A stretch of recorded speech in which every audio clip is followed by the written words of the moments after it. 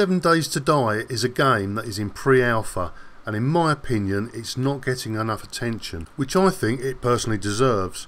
It's a sandbox zombie survival game which appears to be a Minecraft cross Dayz type of game. If this game interests you and you have a Steam account, go now and get this game greenlit, as it may have an uncertain future. More details are available on the developer's website in the link below. 7 Days to Die is an open-world, voxel-based sandbox game that is a unique mix of first-person shooter, survival horror, tower defense, and role-playing games.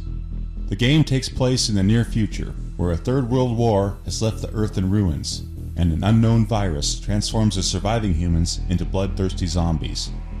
You play a survivor trapped in Navezgane County, Arizona, one of the last true Edens on Earth.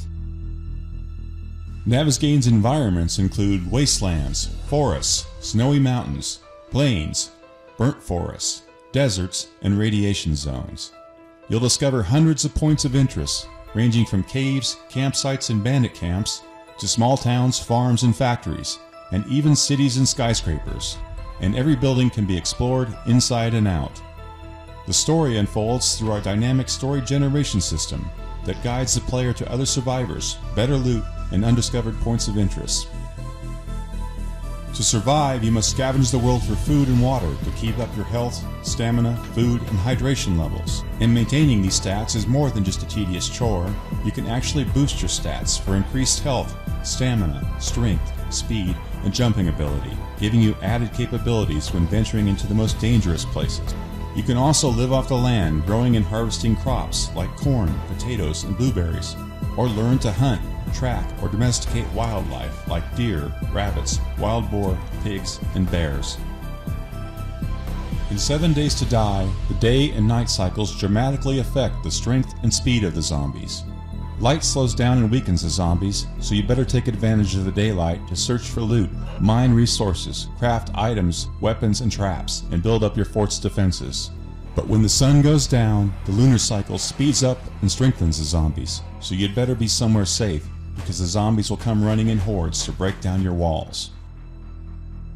In Navezgane, you can loot and mine a multitude of items and ingredients, and combine them using our intuitive and deep crafting system to make new things.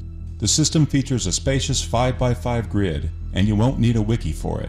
The gameplay is simple and inspired by classic adventure games, and every item in the world has many uses. With it, you can create hundreds of items, including clubs and knives, shotguns and rocket launchers, landmines and spiked pits, motion detectors, motorized tools, auto turrets, generators, potions, remedies, and more.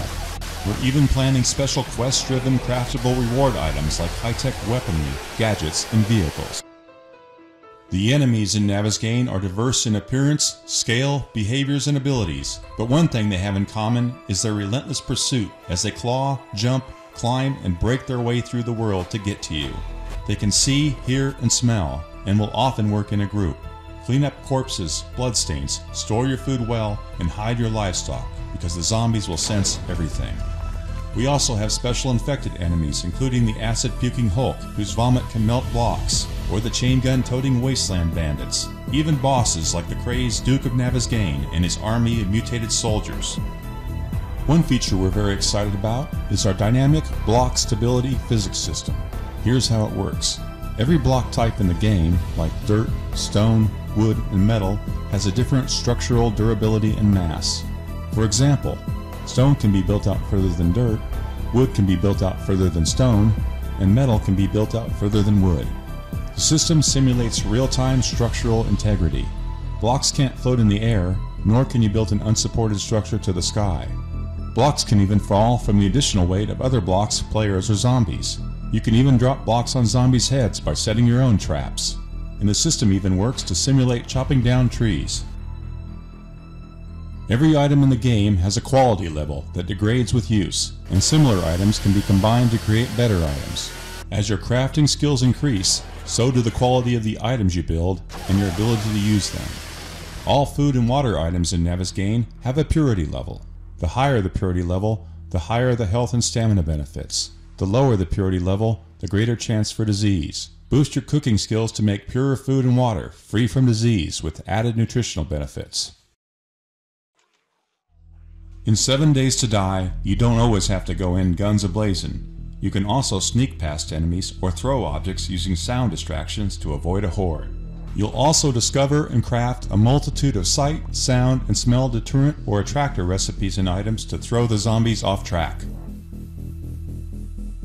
It wouldn't be a role-playing game without XP and skill trees, so in 7 Days to Die you can gain XP and upgrade your usage and crafting skills in melee, guns, items, recipes, and stealth.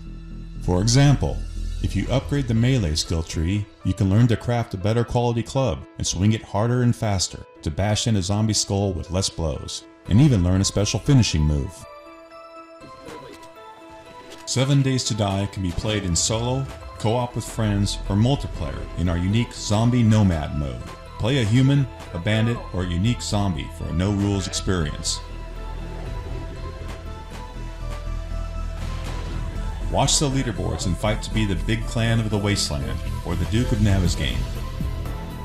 Our creative mode tools will allow the fans and the community to build their own worlds and play them with their friends. The tools feature hundreds of block shapes, prefabs, and random generation tools. Create dedicated servers with your own unique game rules.